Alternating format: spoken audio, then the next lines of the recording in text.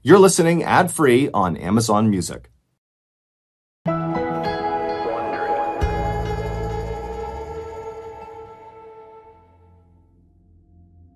A middle-aged mother named Kay was fast asleep in a remote forest in Indonesia when she heard her phone ring. Her hand drifted over to the nightstand by her bed, but by the time she grabbed her phone, the call had gone to voicemail. When Kay looked at the screen, she felt a bolt of fear. She had 2 obviously urgent text messages as well as 3 missed calls, all from her sister in Hawaii.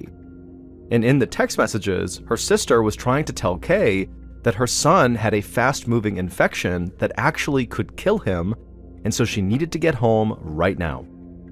Kay's trip to Indonesia to work on a farm had been her adventure of a lifetime, but now all she could think about was her son. 2 days and 6,000 miles of travel later, Kay finally arrived by her son's bedside, and she was shocked at what she saw.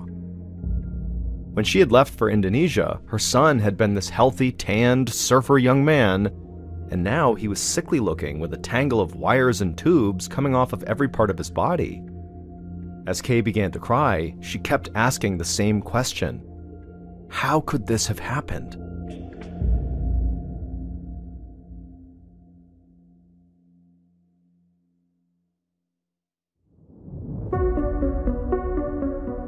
From Ballin Studios and Wondery, I'm Mr. Ballin, and this is Mr. Ballen's Medical Mysteries, where every week we will explore a new baffling mystery originating from the one place we all can't escape, our own bodies. If you like today's story, please stop by the Follow Button's house while they're cleaning, and then kindly offer to dust off all their furniture. Once they say yes, open up the vacuum and empty all of its contents all over their furniture, and then leave.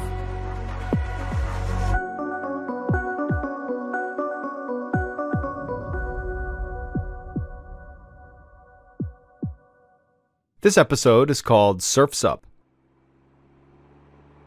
It was the afternoon of December 24th, 2008, and while most residents of Hilo, Hawaii were celebrating Christmas Eve, 23-year-old Graham Macumber was just getting home from a long day of construction work. Graham backed his pickup truck into his driveway, but he didn't go inside his home. Instead, he stayed just long enough to grab his surfboard, put it in his truck, and then zoom off towards the ocean a few minutes away. Surfing was the only thing that helped Graham unwind after 8 hours of hoisting building materials at a construction site. Graham drove with the windows down on the balmy evening, taking in the smell of sea salt as he pulled into his usual parking spot. He spent a few minutes wrestling on his wetsuit, then he grabbed his board and ran toward the water. Graham surfed until dusk had settled over the beach, feeling all the stress of the day melting away. Then he paddled to shore, toweled himself off, and hopped back in his truck. By the time he got home, it was already dark, and he realized he was running late. A friend had asked him to join a holiday potluck dinner, and he still had to make something, and so he didn't have much time. Graham jumped in the shower, and then afterwards he went outside to the large garden behind his house. Graham had planted this garden with his mom, whose name was Kay. Normally, Kay lived with him at the house, but she was working on an organic farming project in the remote forests of Indonesia. Like his mom, Graham preferred an organic and holistic lifestyle and loved growing his own food. He even practiced herbal medicine like his mom and wanted to be a healer someday. And Graham just loved to share the fruits and veggies from the garden. So he harvested a few bunches of kale, then threw together a salad, and dashed off to the Christmas Eve dinner party. Graham would spend the evening laughing and celebrating the holiday with friends, and then when he got home and climbed into bed, he felt great. The next morning, though, on Christmas Day, Graham woke up with a splitting headache, even though he had not drunk any alcohol at the party the night before. He lay in bed without moving for a few minutes, and slowly the throbbing subsided. He rolled out of bed and stood to get dressed, but then his arm started to itch. And so he began to scratch it, but just as he did, another itch began on his leg. Soon, Graham felt itchy all over his body, but when he checked the spots that itched, there was no visible rash of any kind on his skin. And no matter how hard he scratched every spot, there was just no relief. Graham had never felt this way before, and it made him really anxious. He wished he could talk to his mom and ask her advice, because she would know what bundle of herbs to chew or what tea to drink, but obviously she was gone in Indonesia. However, his mother's sister, Aunt Lynn, she knew a lot about holistic cures too. So he called her, and she told him to come over right away. And so Graham grabbed his car keys and headed out the door, itching himself the whole time.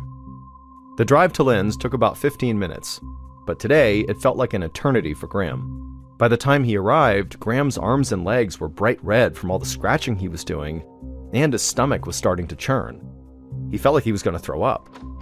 He let himself in through the front door and called out to his aunt. She came in from the kitchen with a concerned look on her face, just as Graham collapsed onto the couch. Lynn asked Graham to tell him how he was feeling, and he told his aunt that the itching all over his body felt like it was actually under his skin, and so he just couldn't actually itch it. And he said his stomach felt like it was being twisted into knots. Lynn quizzed him on what he'd eaten or touched over the past 24 hours, but Graham assured her that he hadn't done anything new and was not allergic to anything he'd touched or eaten at the potluck. Lynn thought for a moment, and then she told Graham she'd be right back. Graham closed his eyes and tried to relax as his aunt went outside to her garden. A few moments later, Aunt Lynn came back with a handful of peppermint and some other herbs for his stomach and headache. Graham had used these traditional remedies before, and in the past they had given him some comfort. And so he thanked his aunt and took what she had given him, and then after a while, once he felt like his stomach was settling down, he said goodbye to his aunt and headed home to try to get some rest.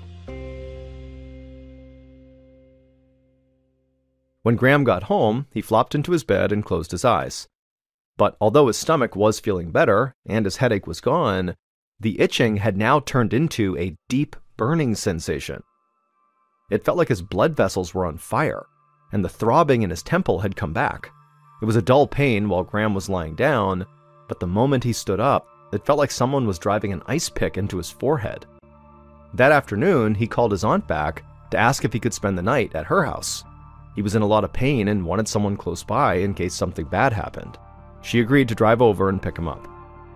After a very uncomfortable car ride, Graham shuffled his way into Aunt Lynn's guest bedroom. He climbed into her bed and fell asleep instantly, sleeping through the night. The next morning, December 26th, Graham woke up with a shooting pain in his temple. It was so strong, a wave of nausea rose up in his throat. Graham ran to the bathroom and barely made it to the toilet before he threw up. Moments later, Aunt Lynn was kneeling next to him, rubbing his back as he hung his head over the toilet bowl. His aunt's hand on his back made Graham feel a bit better, and he asked her if she wouldn't mind making him some ginger tea because he thought that might help too. And Graham was surprised when he heard his aunt say no. And then he felt his aunt pat his back one more time before she stood up and told him that as much as she and the rest of their family believed in these traditional remedies, it was now time to go to the hospital.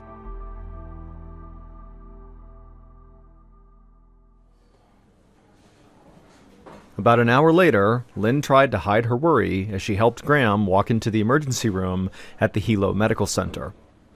And as Graham sat down on a chair along the wall, Lynn felt helpless because she could see that Graham was in so much pain he was now crying.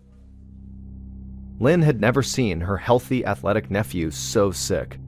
She tried her best to appear calm as she checked him in at the reception desk. Then she took a seat next to Graham and filled out his paperwork for him. She actually knew his medical information by heart because they were very, very close. She was essentially his second mom. After a short wait, the receptionist called Graham's name, and a nurse helped him stand up and then walked him through the doors into the patient area.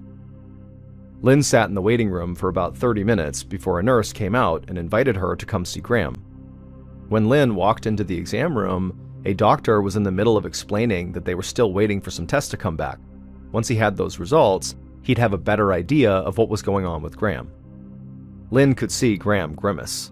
He told the doctor he was in a ton of pain, like a level 10 out of 10, if not higher. He asked if there was anything they could give him for the pain while he waited. The doctor hesitated, then said if Graham's pain was really that bad, they could start him on a morphine drip. Morphine is a very, very strong painkiller. Graham immediately nodded yes. If it would make the pain go away, he wanted it. Lynn was shocked. Morphine was a serious drug, but she knew how much pain Graham was in and understood why it could be necessary. Aunt Lynn gave her nephew a comforting smile and then sent a text to Graham's mother, Kay, letting her know that her son was sick. But they were at the hospital and Graham was getting cared for, and Lynn promised Kay that she would update her if Graham got any worse. A few hours later, Lynn was walking back from the vending machines when she saw Graham's doctor approach his bed. Lynn felt relieved, assuming they must have a diagnosis, and so she walked over, and she asked the doctor if she should go home now and maybe grab an overnight bag for Graham. But the doctor told her that wouldn't be necessary. He said all the tests came back negative, he thought that Graham simply had a serious case of the flu, and he was going to discharge him. Lynn couldn't believe what she was hearing. She reminded the doctor that Graham's pain was so intense that he was put on morphine. Once it wore off, she was worried he'd just end up right back at the hospital. Lynn could see the doctor was skeptical.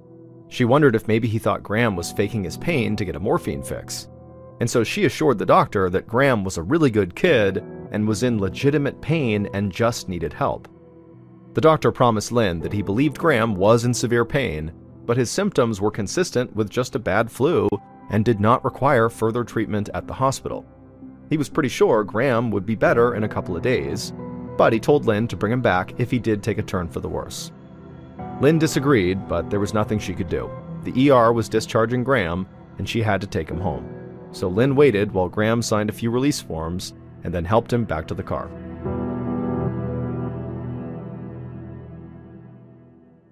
Once they were back at her house, Lynn helped Graham ease onto the couch, and then she handed him the TV remote. Then she threw his favorite blanket over him and made him the ginger tea he'd asked for earlier. Then she watched with worry as Graham barely sipped his tea and then complained that his head was still hurting and that his arms were starting to itch a little bit. Lynn had no idea what was wrong with her nephew, but she was pretty sure that Graham was suffering from something that was far more serious than the flu, and whatever it was, holistic remedies might not be enough to cure it. She just hoped that he would start to feel better overnight. But the next morning, when Lynn woke up, she heard Graham crying out for help from the guest bathroom.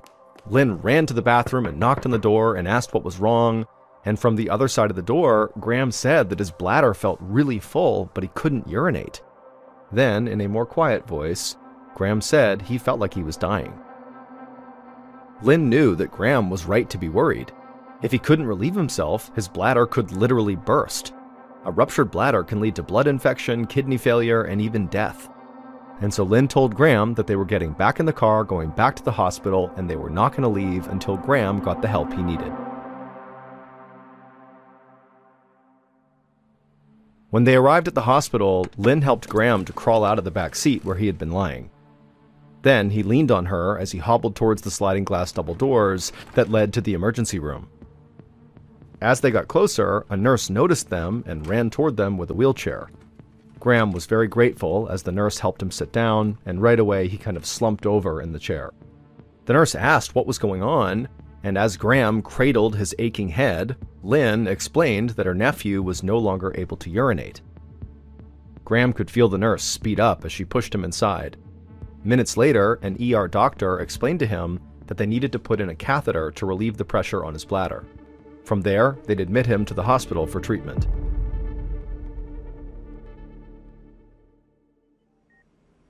A little after midnight, Lynn went in to check on Graham and found him lying awake staring up at the ceiling. She very gently squeezed his arm, and Graham yelped in pain. Lynn snapped her hand back and apologized. She had barely touched her nephew, and he had reacted like she had clamped his arm with a vice grip. Lynn told Graham she'd be right back, then went to find the doctor. The doctor came back with her to the room and then approached Graham's bedside and took a pen out of his coat pocket. He lightly ran the top of the pen along Graham's arm. And again, Graham flinched and told the doctor it really hurt when he did that. The doctor nodded and then did the same thing with the pen down Graham's legs. And as he did it, Graham winced and gritted his teeth. The doctor told Graham that the extreme sensitivity to touch was likely due to meningitis, and inflammation of the tissues that surround the brain and spinal cord. When Lynn heard this, she felt her stomach drop. If Graham did have meningitis, she knew he could spend the rest of his life battling seizures, brain damage, hearing loss, or worse. Meningitis could even be fatal. The doctor said that in order to be sure, they had to perform what's called a spinal tap. That meant he needed to insert a large needle into Graham's spine. Lynn saw Graham's face go white. She could understand why he was nervous. If even a mild touch hurt him, how would a needle going into his spine feel? But if they were going to figure out what was wrong with Graham, he would have to go through with it. Once the anesthetic was working on Graham, the doctor carefully inserted the needle in between two of Graham's vertebrae. Lynn squeezed her nephew's hand as the doctor then pulled back on the syringe and filled it with Graham's spinal fluid. After the doctor had pulled the needle out of Graham's spine, Graham relaxed and let out a sigh of relief. Lynn put on a brave face for her nephew. She was glad the procedure was over, but she had a sneaking suspicion that Graham's struggle was only just beginning.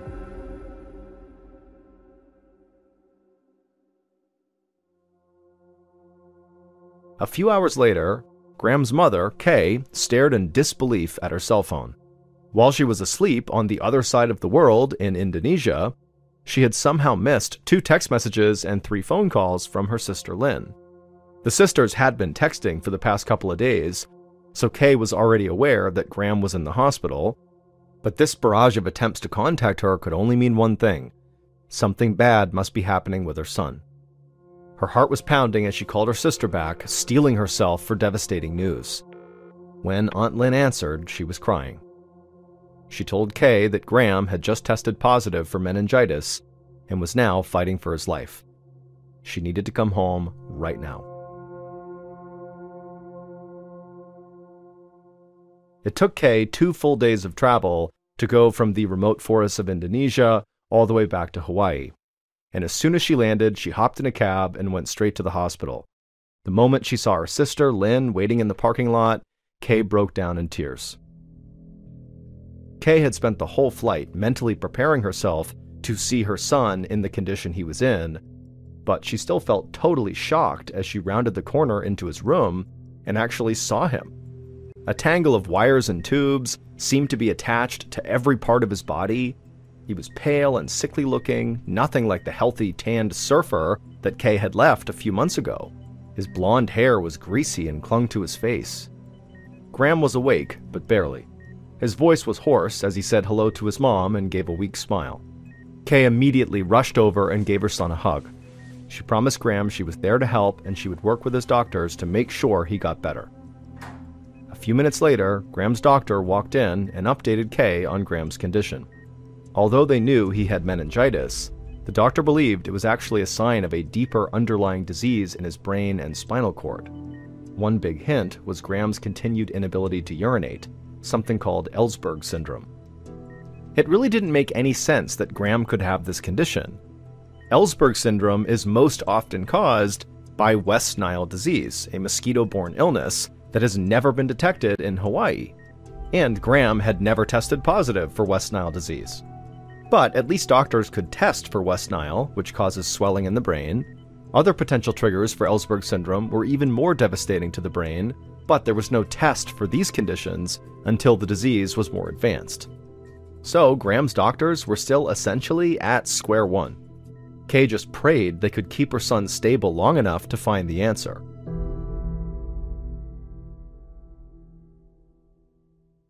On the morning of January 12th, almost 3 weeks after Graham first got sick, Kay nodded off in the chair at the foot of her son's hospital bed.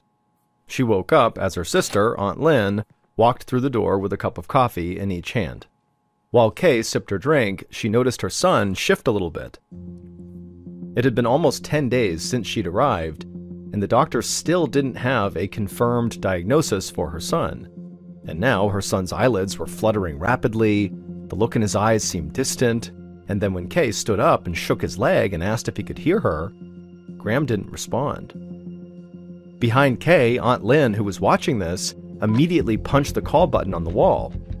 Seconds later, a nurse bolted into the room, ushering Kay and Lynn out of the way. The nurse took one look at the monitor tracking Graham's vital signs and began shaking Graham's leg. When he didn't respond, she went to find a doctor. Moments later, Kay held her breath as nurses ripped cords and wires out of her son and then pushed his bed as fast as they could toward the door and down the hall. As Kay watched helplessly with a look of absolute fear on her face, a nurse came over to her and gently explained that Graham had just fallen into a coma, and now he needed to be transferred to the intensive care unit. Half an hour later, a nurse escorted Kay to Graham's bedside in the ICU. Now he was hooked up to a ventilation machine just so he could breathe. A feeding tube was down his throat. Graham was on life support now. Without these machines, he would die. Graham's doctor assured Kay that Graham was stabilized for the time being, but the meningitis was only getting worse, and the Hilo Medical Center didn't have the resources to care for Graham any further. They needed to transfer him to a bigger hospital in Honolulu, the capital city of Hawaii.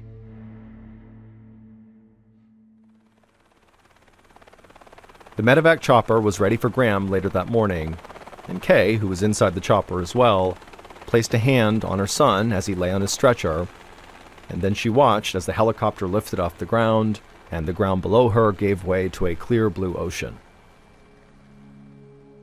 A short time later, Kay and Graham landed at the hospital in Honolulu, and Graham was quickly whisked away to the ICU at that hospital. By late afternoon, Kay once again watched helplessly as medical staff huddled around her gravely ill son, going over notes and trying to talk about what this could be. That night, Kay made her way to the nearby hotel that one of the nurses had recommended. But when she laid down to sleep, every time she closed her eyes, all she could see was her son lying unconscious in his hospital bed. Then she thought of the long list of drugs the doctor had prescribed for Graham, all names she couldn't remember or even begin to pronounce. They would regulate Graham's heartbeat and blood pressure and keep his organs from failing, and she knew these drugs were vital to Graham's survival. But they were also very hard on his body, putting him at risk for things like pneumonia, blood clots, and worse. And so, as Kay lay there in her hotel bed, unable to sleep, she thought to herself that she just had to find some way to help her son. She just could not sit on the sidelines anymore. And so the next morning, Kay walked into her son's room with a paper bag full of supplies. She took out a jar of noni juice, a tropical fruit with natural antioxidants, and after getting her son's doctor's permission, she fed Graham the noni through his stomach tube, hoping it would help his immune system fight off this mysterious disease. Then Kay grabbed a box of long steel pins. She lifted Graham's shirt and administered acupuncture all over Graham's stomach. Kay believed the acupuncture would protect Graham's organs, both from the disease and from any side effects of the various medications required to keep Graham alive.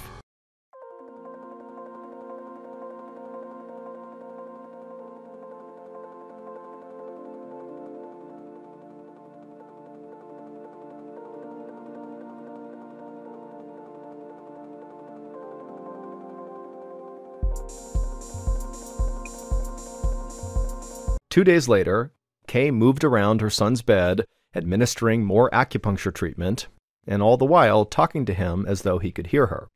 She fully believed Graham was getting better. She couldn't explain it, but it was like his presence was slowly refilling the room, and it was getting stronger and stronger with each passing day. Kay was certain that her traditional healing methods, combined with modern medicine, would help Graham's body heal. In fact, Kay was so focused on her work that morning that she barely noticed a doctor walking up behind her. He introduced himself as the hospital's infectious disease expert, and he said he had news for her, but unfortunately, it was not good news. Her son's illness had finally advanced far enough that doctors could now tell whether he was suffering from an extremely rare but utterly devastating condition. And unfortunately, the doctor said, the results came back positive. He held up an image from Graham's most recent MRI and pointed to dozens of tiny white spots on Graham's brain. He told Kay that each one of those spots represented a microscopic hole in Graham's brain tissue that were created by parasites living in his head. The doctor explained that Graham's increasingly debilitating symptoms had been caused by these parasites, called roundworm larvae, as they burrowed inside of him. Kay was so caught off guard and horrified by what she was hearing that she could barely speak for a second. But then finally she just asked, how could this happen? The doctor explained that Graham's condition is extremely rare and can only happen under very specific circumstances. These roundworm larvae, these worms, grow in the lungs of rats and then are excreted alive through the rat's feces. And then sometimes a snail will crawl over those rat feces, and the snail will become infested with these roundworm larvae as well. And if a person accidentally were to eat that infected snail or its slime, the roundworm larva can enter that person's digestive system. The doctor said that the roundworm larvae had eaten their way through Graham's intestines and eventually made their way to Graham's brain, which is what made all those microscopic holes. But it wasn't the holes that were making Graham so sick. The roundworm larvae were dying once they reached Graham's brain, and their decaying bodies were infecting the brain tissue. The condition, the doctor said, was known as rat lungworm disease. The doctor told Kay that he was terribly sorry, but he did not see a path to recovery for her son. At best, Graham would live in a vegetative state. Although his body could live, his mind would be gone. He probably would not be able to do much more than open and close his eyes. At this, Kay actually just started shaking her head. This didn't make sense to her. She was certain that Graham could hear her when she spoke to him. He had smiled when she asked him questions, like he understood what she was saying. And through her tears, Kay told the doctor that she refused to give up on her son. Over the next few weeks, Graham's condition was up and down as his body fought off several dangerous infections. Kay trusted all the doctor's abilities, but she just felt like Western medicine alone would not actually be able to help Graham. And so, in between drug treatments to fight off the parasites in Graham's body, Kay gave her son supplements of herbs like spirulina, chlorella, and a Chinese herb called Xing Nao Wan. She had heard these treatments helped with nerve function, and she hoped they might allow Graham to recover faster. Kay also continued feeding her son noni juice and continued giving him acupuncture. And through all of Kay's treatments, her son's eyes would periodically open and close. But the doctors told Kay that it was just a reflex and not something he was doing consciously. Then, one day in March, Kay noticed that Graham's eyes became more animated. It seemed like they were focusing on her. Kay immediately pressed the call button, and soon Graham's doctor came in, and he confirmed that it did look like Graham was starting to wake up. Kay held her son's hand and encouraged him to make a noise, do something, make some sign that he was still there. For a while, the only sound Graham made was his labored breathing. But Kay kept at it, constantly asking her son to give some sign, and then kind of as a joke, she would say to her son, as his labored breathing continued, that he sounded like Darth Vader.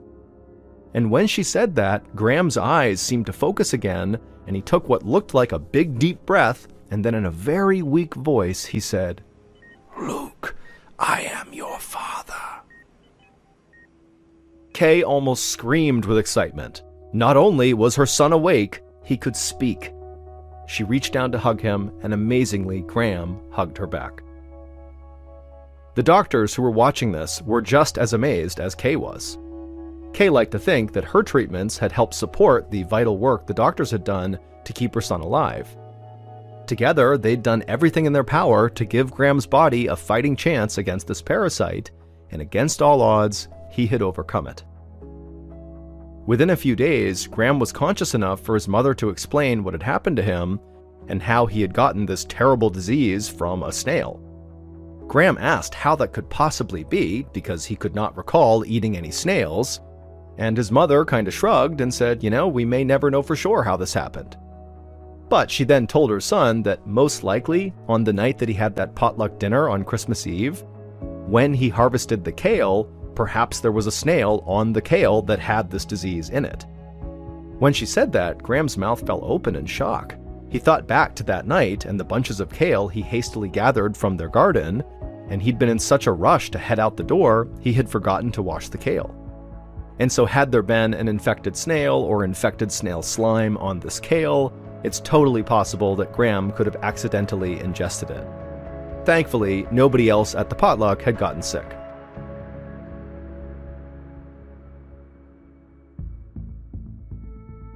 On April 30th, after more than 4 months in the hospital, Graham was finally able to return home.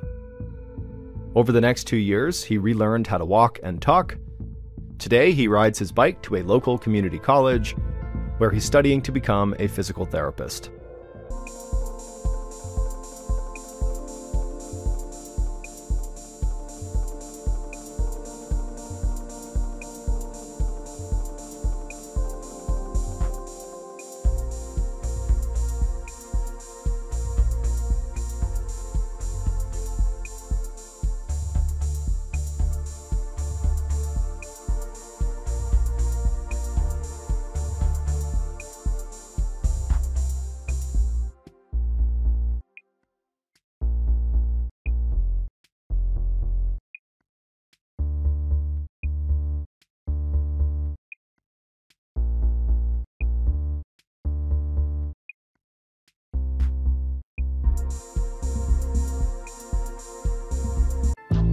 From Ballen's Studios and Wondery, this is MrBallen's Medical Mysteries, hosted by me, Mr. Ballen. A quick note about our stories: we use aliases sometimes because we don't know the names of the real people in the story. And also, in most cases, we can't know exactly what was said, but everything is based on a lot of research.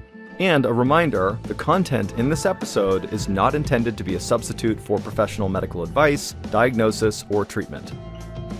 This episode was written by Aaron Land. Our editor is Heather Dundas. Sound design is by Ryan Potesta. Coordinating producer is Sophia Martins. Our senior producer is Alex Benedon. Our associate producers and researchers are Sarah Vitak and Tasia Palaconda. Fact-checking was done by Sheila Patterson. For Ballen Studios, our head of production is Zach Levitt. Script editing is by Scott Allen and Evan Allen. Our coordinating producer is Matub Zaire. Executive producers are myself, Mr. Ballen, and Nick Witters. For Wondery, our head of sound is Marcelino Villapando. Senior producers are Loredana Palavoda and Dave Schilling. Senior managing producer is Ryan Lohr. Our executive producers are Aaron O'Flaherty and Marshall Louie for Wondery.